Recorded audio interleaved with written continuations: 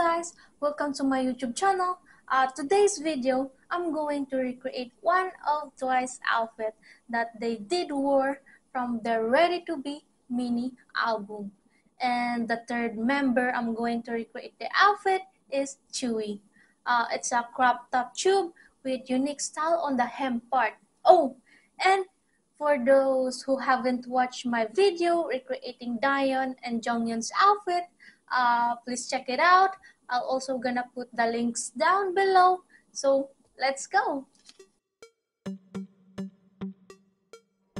Today I'm going to recreate Chewy's crop top corset. And the first thing I'm gonna do is to make the neckline, copying the shape using body tape, and I'm gonna start on the chest part and make a letter U shape.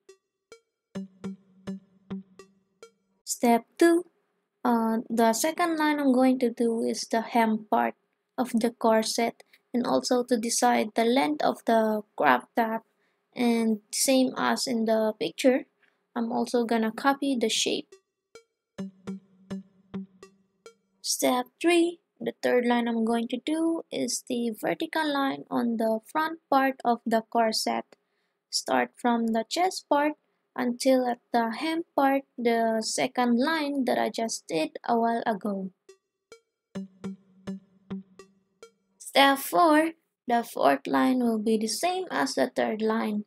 A straight vertical line from the chest part and stop at the hem part. Step 5. The fifth line I'm going to do is the vertical line in the side part of the corset. 6. The sixth line is a vertical line, but this time it will start at the armpit part and end at the hem part. Step 7.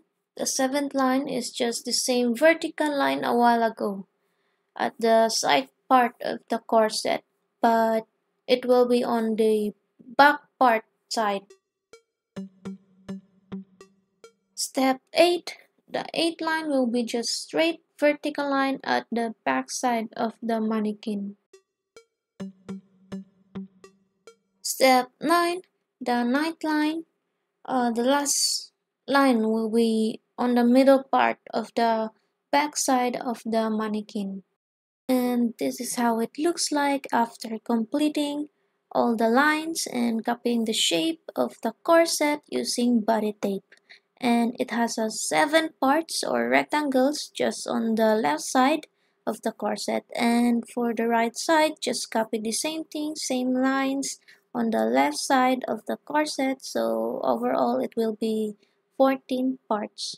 And after copying and taping lines and all the lines are complete, next step is to trace it in the fabric. You can use any fabric as long as you can see the lines, and for the pen I did use erasable pen. And this is how it looks like after tracing all the lines on the mannequin. The blue lines are all the lines that I did trace from the mannequin, and the red lines are the seam allowance that I added. Then after tracing all the lines on the mannequin, next step is to cut the fabric. And this is how it looks like after cutting it. And after cutting the fabric, next thing to do is to sew and connect all the parts of the corset. And the first thing I'm gonna sew is the two front part of the corset. And after sewing those two, next thing to connect is this one. It's the third part of the corset. Next thing to connect and sew is the fourth part, and it's the side part of the corset. After connecting all four parts of the front side, next thing to connect is the back side of the corset. After connecting the fifth part, next thing to connect is the sixth part of the corset. And the last part to connect is this one, the seventh part of the corset. And this is how it looks like after sewing all the parts and connecting both left and right sides of the corset. And after connecting both left and right parts of the corset. Last thing to sew is the zipper, and then the hem and the edges of the corset.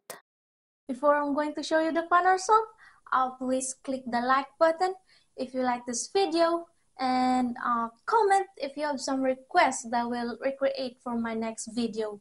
And don't forget to subscribe